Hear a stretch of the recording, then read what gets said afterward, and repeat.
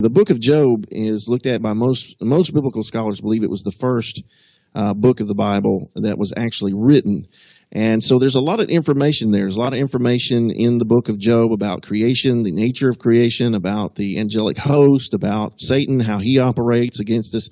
It's really an informative book, but you have to take some time sometimes because there are certain things, like I tell people, we were talking about it today at breakfast, that like our English translation, and I love my King James Bible, but even though I believe it's the best English translation, we lose some things at times. We don't get the full meaning unless we look it up in the original language. And for the Old Testament, it was primarily Hebrew, and of course the New Testament was Greek. So you have to look these things up. So the context of Job, and you always look at the context as well. So you look at the context of Job 38:14, and this is where God finally gets tired of, all of them running their mouths, and he says, hey, stand up and like a man and answer me. Were you there? Where were you when I laid the foundation of the earth? Where were you when I created? I mean, he's really putting Job and his friends, in their place. They think they know, all these things, just like us. We think we know everything. And he's putting them in their place. So in that context, it's going down through there. And of course, in that passage, in that chapter, it talks about the ends of the earth. And then it says this about the earth. It says in the King James, it says, it is turned as clay to the seal, and they stand out as a garment. Now, I have read over that many times, and that's the problem. A lot of times we just read over stuff and we don't look it up. So I saw this verse pointed out by someone, so I got my Strong's Hebrew, concordance with the Hebrew dictionary, and I looked up the word turned. It doesn't mean to spin. It means it's changed. I tell people that it means it's changed, like I would change, I would change potatoes into mashed potatoes. You change them into something else. And then it says where it says it's turned or it's changed as clay to the seal. The Hebrew word there for seal means signet ring. And so what would happen was in the old days that the kings or governors or leaders would have this special ring that identified them. And what they would do when they seal letters or scrolls, they would drop some wax or some clay on top of them, and then they would press them down flat with that signet ring. So when God was talking about the earth and how he formed it, the word picture he gives in Hebrew is that it was changed as clay to the signet ring, plastic, pushed down flat. And when that happens too, it causes an upturned edge. It causes a border around it.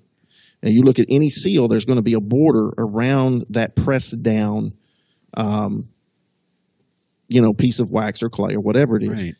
But it even gets more interesting. Some people say, well, that's Old Testament. Maybe it was just figurative language or metaphors.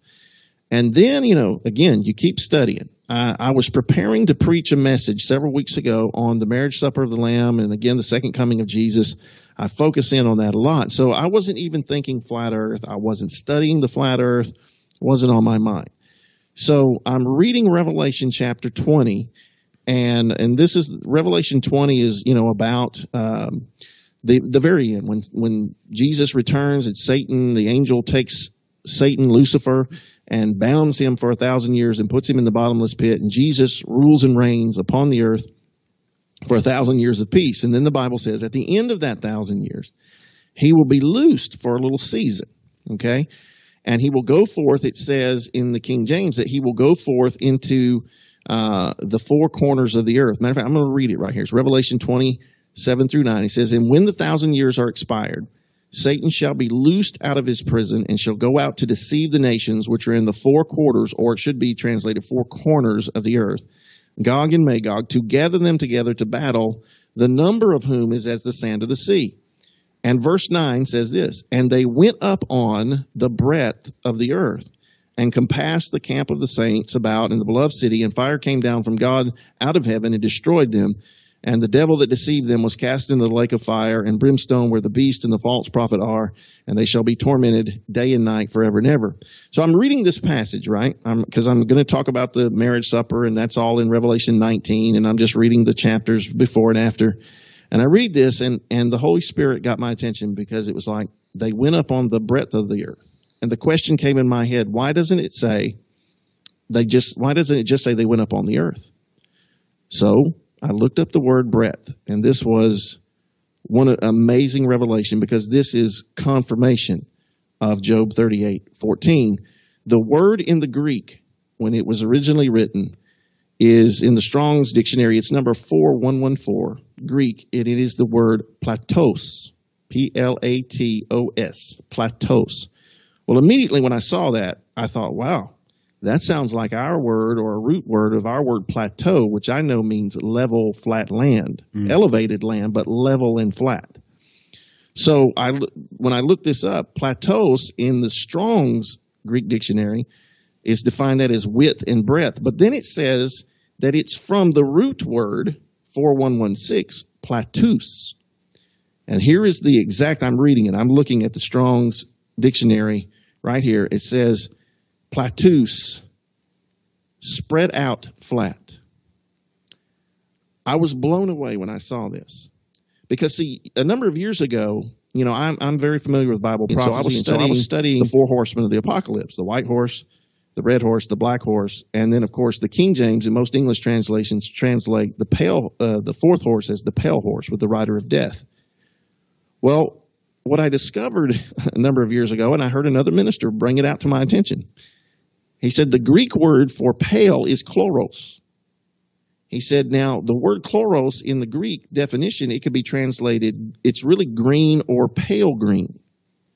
But the translators, when they decided to translate it pale, thought, we've never seen a green horse, so we're going to translate it pale. Now, so it's not technically incorrect. It's just, you know, everywhere else in the Bible, the word chloros is for green grass or green trees. So the word should have been green horse. Well, it says that green horse has authority or power over 1/4 of the earth, and that it will kill with the sword. Well, once you know it's a green horse, then you know the sacred color of Islam is green, and that there's 1.8 billion Muslims and 7 billion people, and you do the math right now, they have authority over 1/4 of the earth, and Sharia laws to kill by the sword. Once you realize that, you really get the full meaning of the passage. And that's what happens with this verse in Revelation 20. Literally, it should be translated just like that about in Revelation 6 about the green horse. It should be translated the green horse. This one should be translated, and they went up on the flat earth. And then when you start going into the passages like, for instance, Psalm 19 talks about the sun going to the ends of the earth, and the sun moving in a circuit or a revolution above us. There's another passage that talks about the sun being in the clouds, which confirms the pictures and the videos we're seeing from all over. In fact, I went to Birmingham, Alabama yesterday to help my daughter move in. She's starting her second year at the UAB. And we were driving back home, my wife, my dad, my youngest daughter. We see the sun over there in the clouds, and sure enough, there were clouds behind the sun. And we took pictures. We have the pictures, and you can see the clouds behind the sun. Well, the cloud, that shows it can't be 93 million miles away in outer space and have clouds behind it. And that's really been the eye-opening thing here is that the creation, the earth being flat, the sun, the moon, and the stars being inside the firmament, as Genesis chapter 1 says they are. Right. Them not being far away from us. Once you realize and you start seeing it with your eyes, then you go, wow, the Bible really is true. God really, the God of the Bible really is our Heavenly Father. He really is our Creator. Jesus really is the Savior of the world. Truth, real truth, and I'll say this, real truth always points you back to the God of truth. And as Jesus said in John 14:6, he said, I am the way, the truth, and the life. And that creation, you know, Psalm 19, he said that the creation, the heavens and the firmament, he said, show and declare his glory.